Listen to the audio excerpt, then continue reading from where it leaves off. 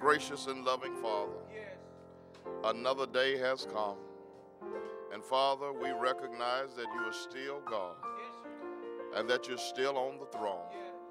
For when we woke this morning, we knew that it was not because of our own strength and by our own might.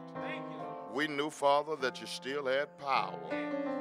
Father, when we woke this morning, we were still in our right mind. So we knew, Father, that you were still granting wisdom and peace in the lives of all of your children. Father, when we woke this morning, we realized that we still had a God that was worth glorifying, magnifying, and edifying. So, Father, we cry hallelujah unto your name. We say thank you for another day's journey. Father, we thank you that when we woke, it is because you rose. And Father, I thank you for your son Jesus, who made this possible for all men. Father, I thank you for just being God all by yourself. We know that there is none like you. There's none above you. There's none beneath you. You are the only true and living God. Salvation is through you and by you, and it is for your glory and for your honor. We are just a vessel that you've chosen to use and to save. And we say hallelujah to our God. Hallelujah to the King of Kings. Hallelujah to the perfect Lamb that was slain before the foundation of the world. And Father, it's in that name that's above every name that we say thank you. And it's in the name of Jesus that we offer all of our prayers. And all the children said together, amen.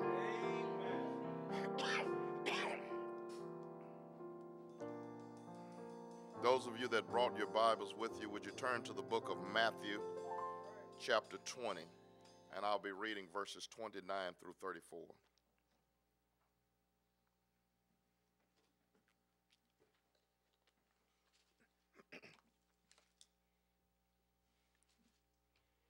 Pray for me. I feel my throat getting scratchy, and I've been coughing and all that kind of stuff. And many of you know that I didn't get a chance to preach the first Sunday of the year because of sickness. And I'm praying now that that doesn't happen anymore. And the way I feel now, y'all might have a scratchy throat preacher this coming Sunday. But I'm trying my best not to let that hold me back. After the great celebration, and I want to say thank you to all of you that had kind words and gifts and your presence with us on this past Sunday for our pastor's and wife anniversary. I want to say thank you.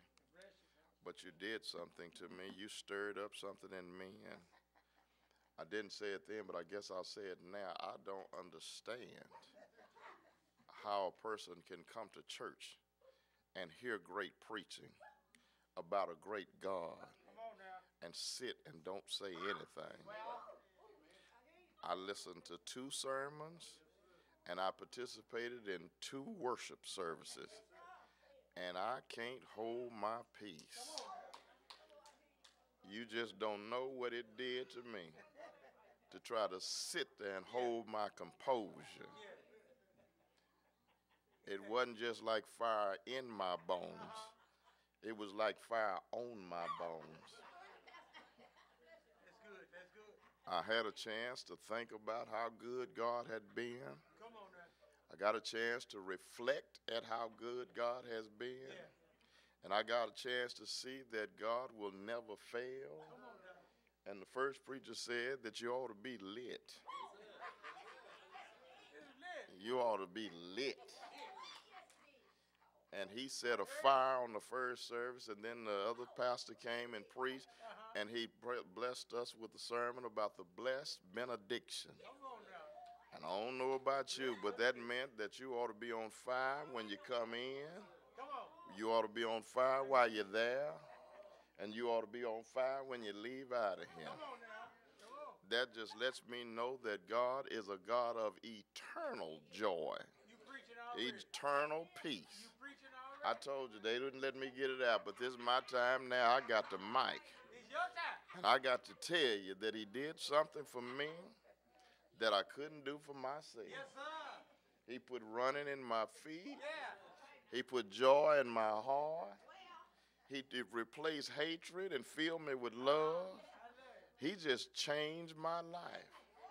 I'm so glad that the Lord didn't rehabilitate me, but he changed me.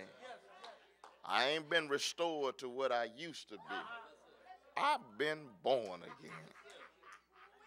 Can't nobody do me like Jesus. I want to preach, but I just got to testify. He woke me up this morning. I didn't put my feet on my shoes on my head. He woke me up this morning. He clothed me and put me in my right mind. And with this right mind, I just got to say thank you. But I got something else that God has placed with me today. Matthew chapter 20, reading verses 29 through 34. And as they departed from Jericho, a great multitude followed him. And behold, two blind men sitting by the wayside, when they heard that Jesus passed by, cried out, saying, Have mercy on us, O Lord, thy Son of David. And the multitude rebuked them that they should hold their peace. But they cried more, saying, Have mercy on us, O Lord, thy Son of David. And Jesus stood still and called them and said, What will ye that I shall do unto you? They said unto him, Lord, that our eyes may be opened. So Jesus had compassion on them and touched their eyes, and immediately their eyes received sight, and they followed him. Reading verse 31 again. And the multitudes rebuked them that they should hold their peace. But they cried the more, saying, Have mercy on us, O Lord, thy Son of David. I want to preach for a little while. When holding your peace is the problem. Okay, I hear you. When holding your peace is the problem. There are some that we see here in the scripture today that reminds us of ourselves. Whether you be a churchgoer, whether you be a worship participator, whether you be one who is standing on the outskirts looking in, you can find yourself in the scripture today. No one is exempt. You can be one in the church house. You can be one outside of the church house. You can be a believer or a naysayer. But you can find yourself in this text today because there were a crowd that was around the church. There was a crowd in the church. There were some that didn't frequent the church house. And then here we see some that possibly never left the church house. Everybody's here in the text today, whether you want to be here or not. I heard a phone going off. Let it play. They might need to participate to do. Come on now. But here in this text, we see that Jesus was traveling, as he often did, doing the work of the church and doing it well. And most of us were doing here in the text the same thing that we're doing today. Many were following him. Following him without the understanding of really what it takes to follow Jesus. Some people think it's just some foot action to follow Jesus. If I can carry my Bible, I'm following him. If I can be faithful, to a Sunday 10:30 edifice. I'm following Jesus. But many never realize that just because you've come to church and carried your Bible, you just as far from him as the heavens are from the earth. Come on now. Your mind is not like his mind. And just because you've heard every sermon from Genesis to Revelation, you think that that's where you're going to get your reward. But you heard, but you didn't hear. Come on.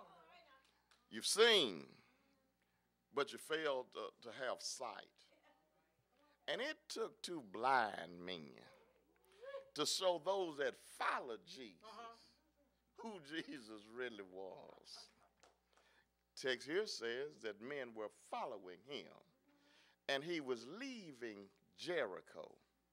And some writers, if you look over into the one of the other gospels, if you look over into Luke, you'll find out that this healing took place either at Jericho, or when he was coming into Jericho, or leaving out of Jericho. Some people have set up and argued the point when you read both writings. Did he heal when he got to Jericho? Or were they healed after he left Jericho? Some said that he called on the healing, but it took place after he left.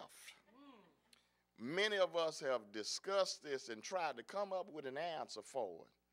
But also we have learned that there were two Jerichos. There was the original city of Jericho, which is supposedly the oldest city that's known to man. And then there was another Jericho that was built. And see, some people are trying to figure out what Jericho it was. Was he coming from Jericho, or was he going to Jericho? Come on now. But you know, I don't want to argue that point. All I know is that God can bless you from the oldest city known to man to the newest one that man has ever created. You can put whatever name on it you want to. That's not my concern. I'm just happy that he met us on the road. And all those that called on his name, he heard them and he healed them. But he was leaving Jericho. And the Bible says that two blind men heard him. And we know that one was blind Bartimaeus from the other writings over in the book of Luke. The other blind man was not known. But let's look at what they did. These two blind men heard that Jesus was coming through. And then they were known to be beggars. These were professional beggars. And when they heard that Jesus was coming through, they began to shout that they could get the attention of Jesus so that healing could take place. That leads me to what I've said in a subject. When holding your peace is your problem. I saw something for somebody that wasn't used to going to church, but they knew how to get and be a beggar. These were professional beggars, and I believe they were good at it too. And the reason I believe they were good at it because they knew where to go to. Come on now. They knew that in order to be a good beggar, you ought to go to a place where you got people that's got something to give. And they had probably begged for so long that they learned that ain't no use in begging from somebody that doesn't have anything to give you. And I got to make a suggestion to you that I see here in the text. If you're going to do some begging, you ought to beg from Jesus instead of begging from man. Because man doesn't have enough to give you that can satisfy the missing element in your life. But even a blind man could see that Jesus had what he needed. And notice that these men asked for something that men were unable to give. He said, give us our sight, because Jesus said, what is it? But let me back up before I get there. Let's see what the people that went to church every day said. Those that followed Jesus, who could see him, those who saw what he could do. who had a history of being every time he healed the sick and raised the dead and gave sight to the blind. Why are you telling them to be quiet and let Jesus pass through, knowing that that's what he specialized in? He specialized in things that were impossible. But here we had followers of Jesus saying, be quiet and let Jesus pass through. Why would you want to let Jesus pass through when he was one who was frequently by stopping and lending a helping hand, giving sight to the blind, unstopping deaf ears? But here are those who are following him. And I told you everybody's included today. How many of you have had some people who come to the church house and in need of something and they've been hollering for Jesus, and you've been saying, be quiet, don't act like that. Don't you come down that aisle looking any kind of way. But don't you know they're just beggars in need of some bread? Don't you know that they're beggars needing water of life? And they may not do it the way you do it. Maybe you've been on your stool of do nothing so long that you've been thinking that you've been sitting on a hill and in a place of authority. But when the world breaks you down, you're not going to look good when you get here. But get out of the way and let somebody get to Jesus. You've already experienced him. You ought to be ready now to let somebody else make their way to salvation. But these men were saying, get out of the way and be quiet and let Jesus pass through. But I'm so glad that God can speak for himself, because he stopped and he said to him, what is it that ye shall do? What will ye that I shall do unto thee? Jesus is one who has great compassion. Jesus was one who said, I know they follow him, but don't let that bother you.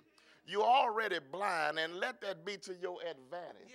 Don't let what's going on in your life hinder you, but let it be a blessing to you. God says you're blind and you can't see. And that's a good thing right now, because you don't need to see these people that's telling you to be quiet and get out of the way. And many of us can't get what we need because we see too much. We see too much hindrance. We see too many hindrances, and we see too many problems. And that causes you to keep your focus off of Jesus. But can I tell you something? Even if you can't see, your focus ought to be enough. And can I tell you something good about Jesus? I have not seen him with my own eyes, have not felt him with my own hand. But every time I read his word, I hear about it. And then I know he's true. Can I tell you how I know he's true? Because when I pray to him, he answers. When I ask him to heal my body, he did it. I asked him before I asked Dr. Feelgood. When I called on his name, he answered. So I have not seen him, but I can tell you that he's true.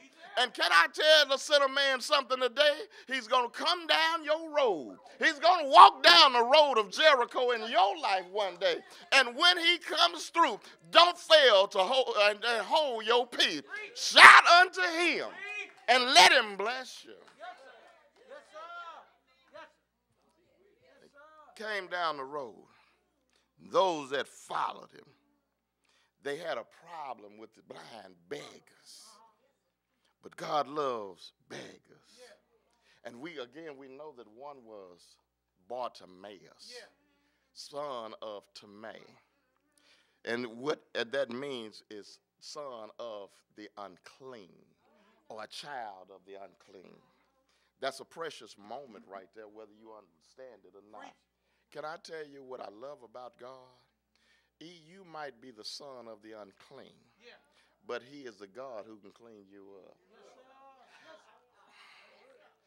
I was talking to somebody, I forget who it was, but somebody was saying that how could he be God and let people suffer the way they suffer?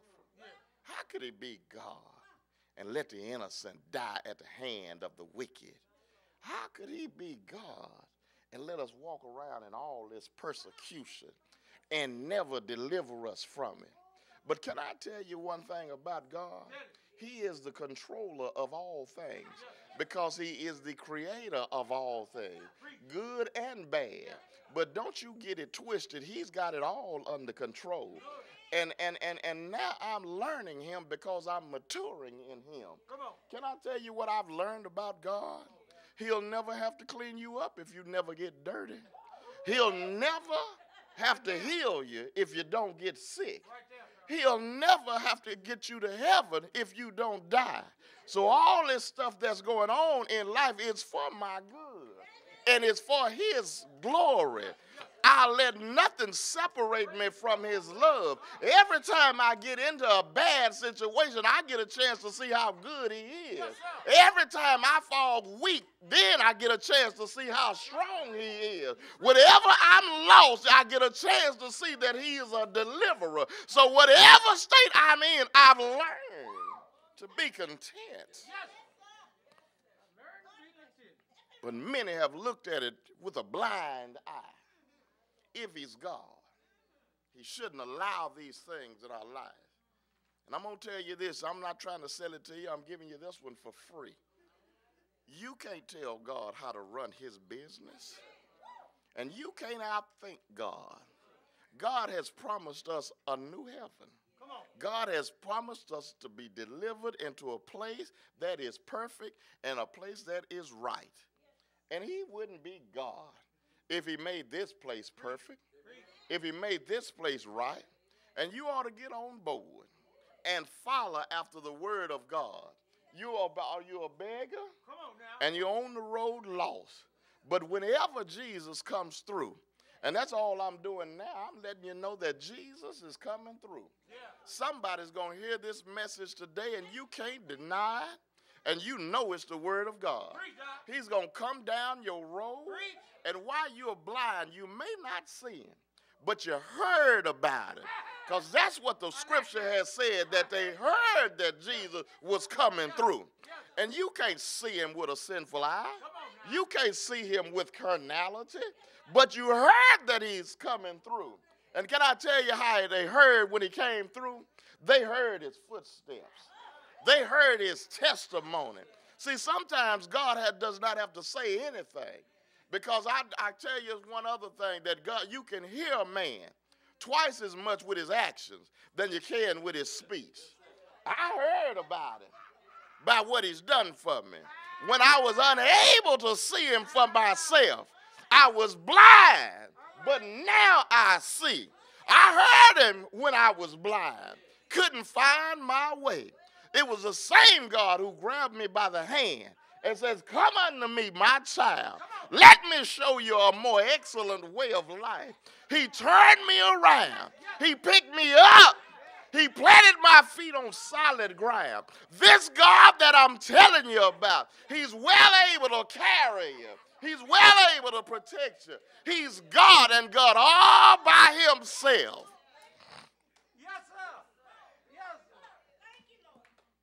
All right, Lord, what do you want me to do for your children? Lord, that my eyes might be open. You know, God is fast. God is quicker before quick can ever get ready. Come on now. Slow down and listen to the scripture. He says, "What will ye that I shall do?" They said to him, "Lord, that our eyes might be open." Can I tell you something? Come on. Before their eyes was open, God had already made them able to see. Let me show you something here in the text you may have jumped over. The statement that was made by the blind said something that showed me that they could already see. Can I tell you what it was? They said, "Lord." They didn't say, "Whoever you are, we heard about this man." They said, "Lord." And the only way they could say Lord is they had to know him. And in order for them to know him, they had to already see him. They said, "Lord, that our eyes might be open." Really, in the text, what I see them saying is, we know you're God.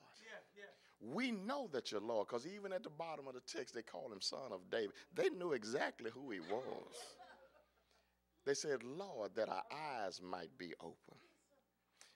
And whenever a person comes to Christ Jesus, there is a order that God works on you.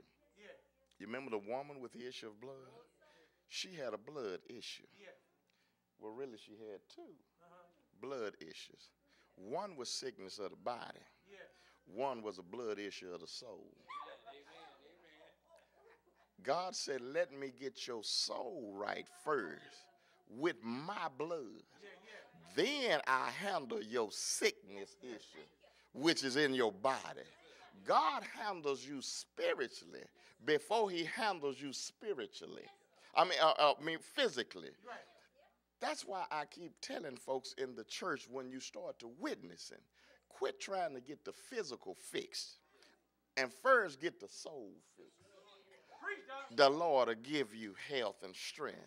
And he'll give you money, and he'll give you power, and he'll give you authority. That's all true, but that's secondary. Seek ye first the kingdom of God. That's salvation. And then all that other stuff shall be added unto you. You can't handle the stuff that God gives you if you don't have the right spirit to incorporate what God gives you. So now these people are saying in the text, Lord, that our eyes might be open. They're saying, Lord, we've been beggars. Now, Lord, open our eyes that we might see. I'm trying to close, but it's too much in here. I can't get it all. What you want to see for? That's a good question to ask. You've been doing pretty good begging. You at Jericho, now you on a road where plenty of people came through, a transit city that had something to give you. You ain't starved yet, you ain't died yet, but now all of a sudden you want to see. Can I tell you what the Christian ought to do? When the moment you meet Jesus, you ought to ask him to open your eyes that I might see, and you ought to know what you want to see. Can I tell you what I want to see?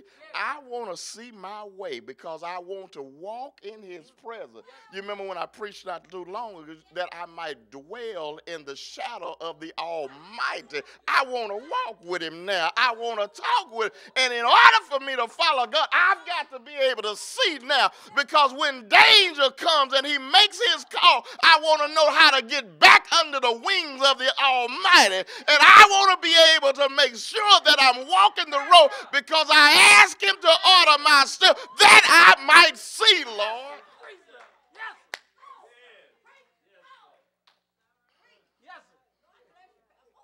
And from the text, it may be important for us to understand that God it is at his will that we see, because there's a whole bunch of folks following him that's still blind.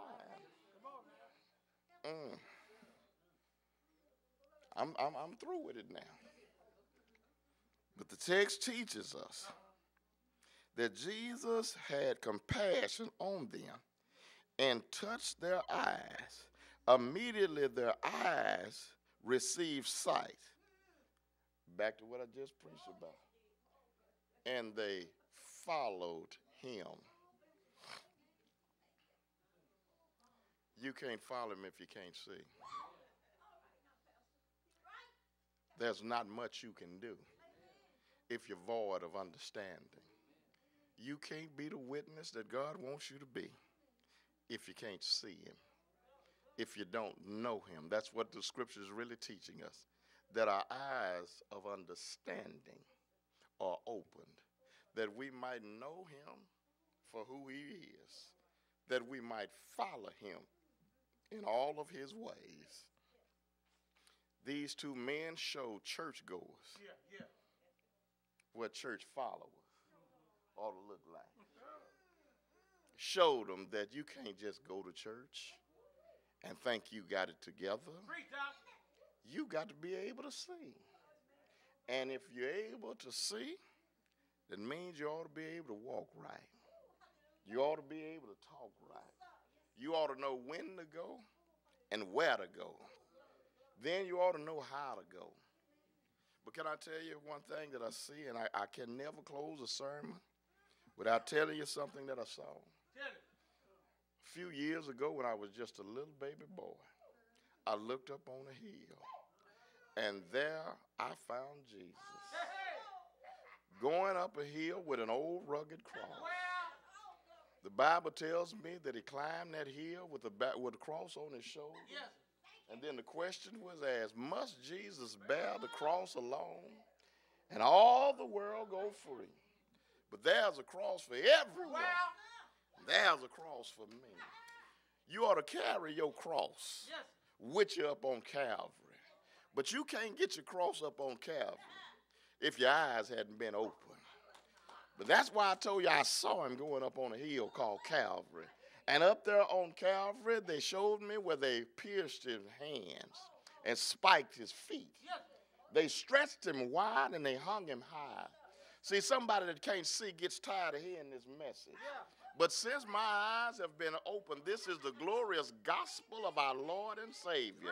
It gets better to me every time I get a chance to tell the story. Because up there, he shed his blood. And I tell you, I saw it up there. Because the Bible tells me that he shed his blood that all men might live.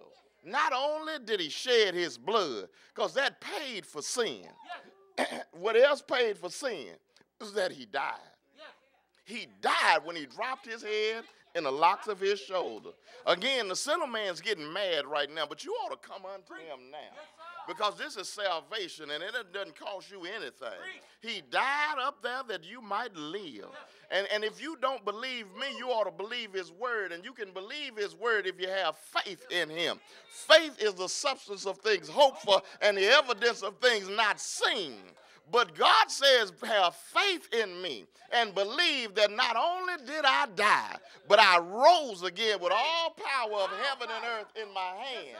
And when he rose, that means that he's coming back again. And when he comes back again, all those that have been saved and can see now know that he's coming back again because we got faith in him. And when he comes again, then I won't have to worry about him opening these eyes anymore. I'll be thankful now that he'll give me a new set of eyes. But what I look at now, I won't see sin anymore. I'll see salvation then.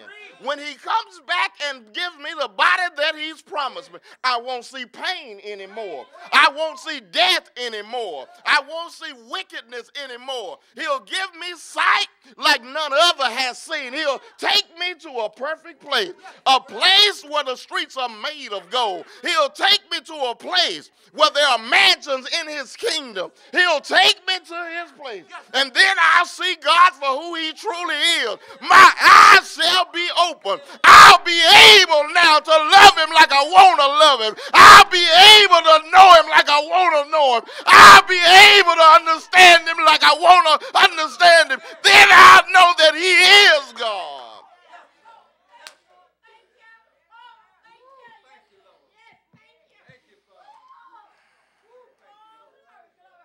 When holding your peace might be the wrong thing. And don't let anybody stop you from shouting unto the Lord.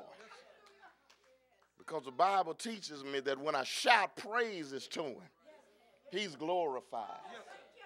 When I shout my pain to him, he's a deliverer. When I lift up holy hands and I dance in his name and I make noise to him, that makes him happy. And he delights when his children call on his name. Call unto the Lord with a loud voice. I was glad when they said unto me, let us go into the house of the Lord.